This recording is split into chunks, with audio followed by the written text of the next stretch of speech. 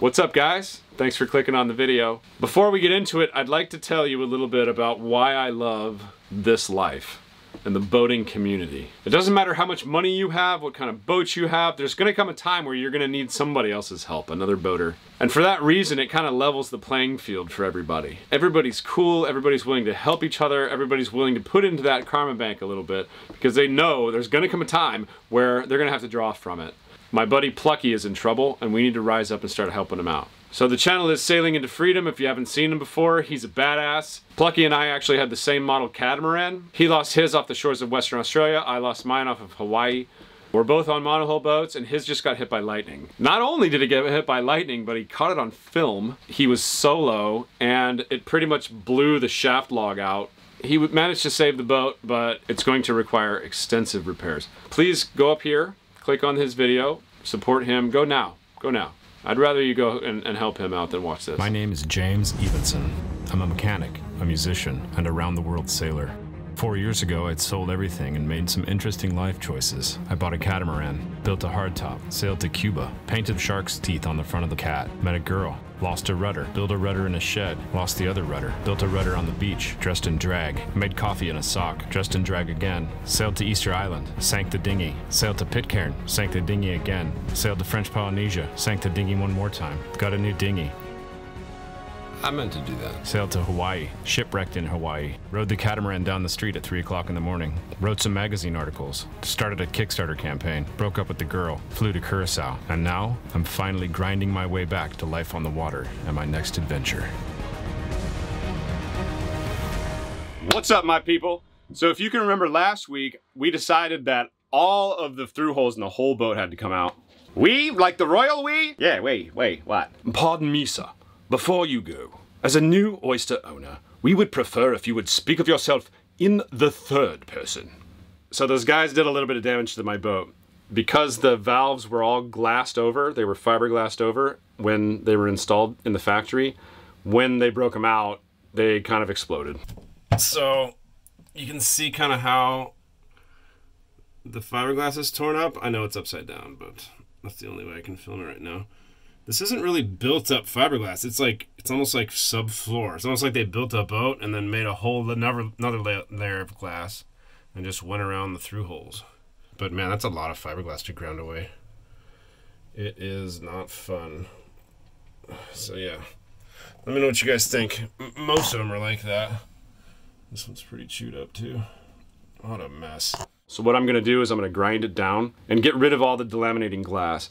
Then we're gonna fill it with Cabosil and make it really flat.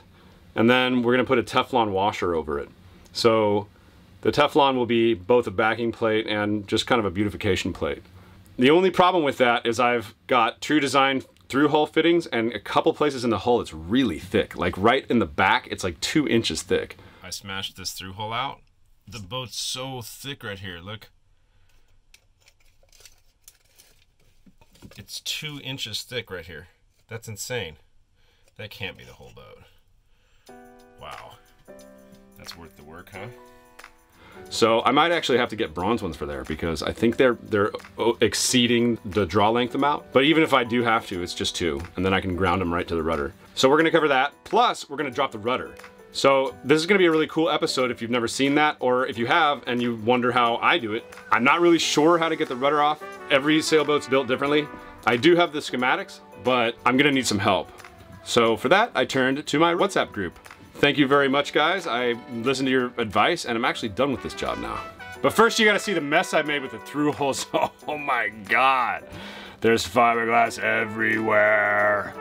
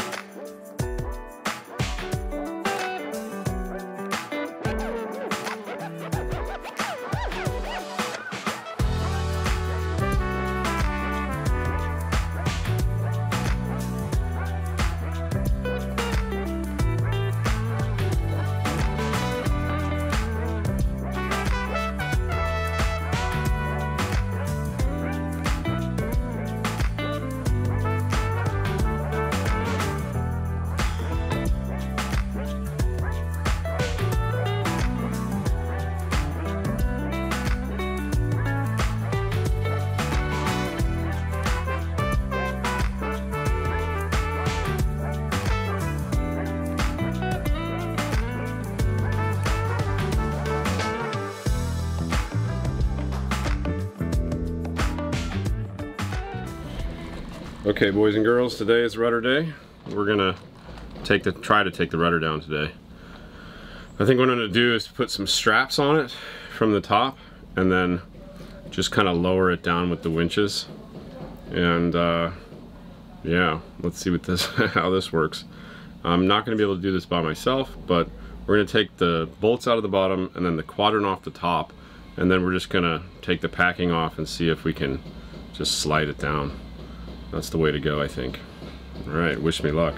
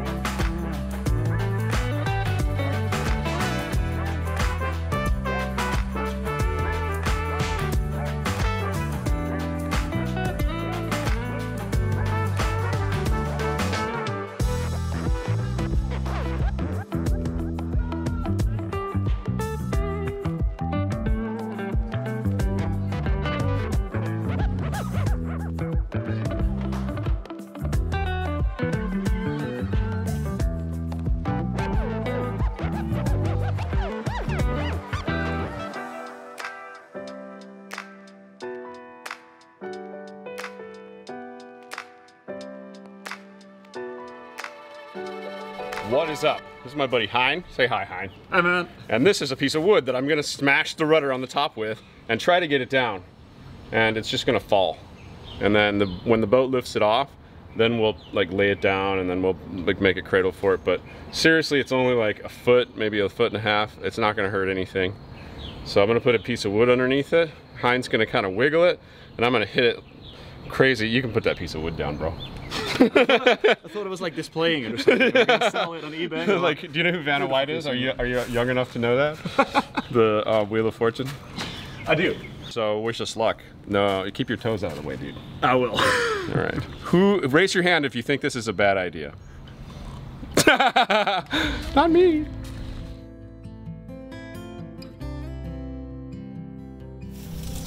What's up, people? So I'm trying to take the rudder off this morning. I've been working on it for about an hour. I got the quadrant apart, I got the bushing apart, everything's apart. It's just the shaft inside the thing. I took the screws out of here. There's no screws in there, you can see through it. And this is the shoe. This is the skeg, so this is part of the boat. The shoe comes off with the rudder. And then, I don't even see a bushing in the bottom. I don't know if it rides on one or not. But if it does, I'll get one made. But the rudder will not come down. I've been hitting the shit out of it. I mean, like banging on it with this huge piece of wood. Nothing. I'm gonna have to try to pull it off, pull it down somehow maybe, or maybe anchor it to the ground and like put some straps around it and like let the boat lift it off. I think that sounds a little dangerous to me, honestly, but I need to get some kind of force on it from the bottom. So, yeah. Wish me luck.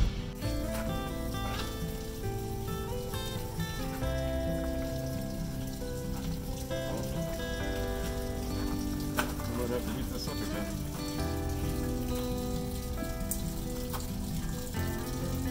There it goes, there it goes. Oh my god. Stay back!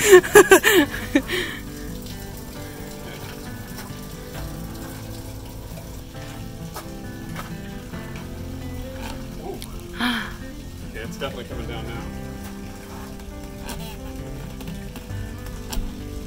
Yep, it's all the way down. That's crazy. Woohoo! Don't stop it. No, I will. You rock. Damn hard. Oh my gosh. Wow. I was like 5 hours in, pissed off. You showed up like a knight in shining armor. No, come on. Yeah. Yeah. Look at this. Well, this is the problem. So, that was probably added later. Second of all, there's all kinds of crap in here. Look can see all the dust and everything. And then everything's just really old. Yeah, it needs to all be cleaned and replaced and stuff. Cool. Oh, so cool. Nicely done, Tamara. Did a little bit of damage to the rudder, the skeg, but that's totally fixable. With a little bit of epoxy and some Cabosil. I'll fix that, I'll paint that. That part's pretty bad. Okay, well, that's kind of what I thought was in there. You know what's crazy is there is no Arbamast in here. Oh, there is. I see. This is it. Wow. This stuff is supposed to be wet still. I think this is epoxy. It is. It is epoxy. Definitely. Somebody epoxied this fucker in there. That's why. They didn't have the right stuff. That's crazy. Oh. Mother. Don't epoxy it. Talk about screw the next guy. Just go for it. All right. Oh, this is awesome. Great. Oh, this is epoxy.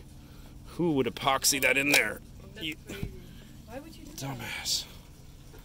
Oh, fuck. So, I just found something else out that's really freaking cool. Check this out. This is going to save me like 250 bucks. The rudder is completely out. I mean, if the boat were an inch lower, it probably wouldn't be able to come out. But as it is now, I can just take it out and lay it down.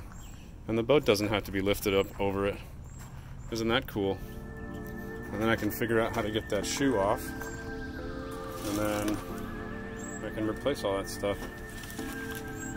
Cool. Okay, well, I have some work to do. Yes. That's great news. Great news.